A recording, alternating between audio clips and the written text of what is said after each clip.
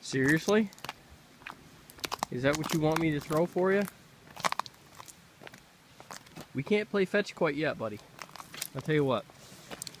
I'll pick it up, and then I'll, you know, you don't really need to be doing all that. I'll drop it right here. How's that? Is that better? Well, Toby's looking quite a bit better. I think a lot of his issue, quite honestly, was doggy depression. Because he hasn't been able to get out. It's been winter, it's been cold, it's been crappy. Everything was really icy the other day, and I think he was just bummed out. And I think he, you know, as you can see, he's a little more ambitious than your average dog. And I think, you got some stuff on your mouth there, buddy. I think he was just really kind of to the point where he was done with being out of action, right? How about I take this? We're not running though, okay?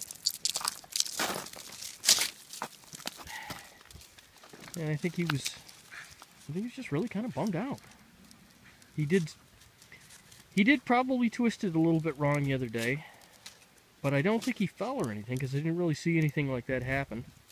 But we aren't that far away from the operation, and I'm sure after an operation I'd probably be yelping a little bit every once in a while too.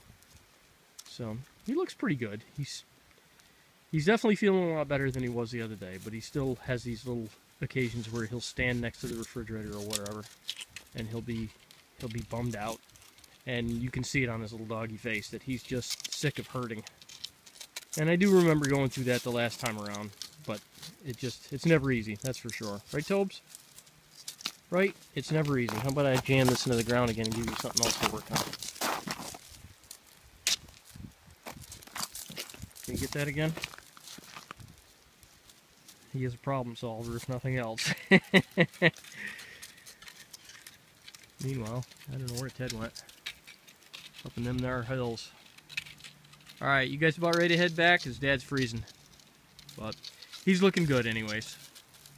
I just wanted to put an update in because the last update looked pretty bad. Because I was kind of worried about him on Friday.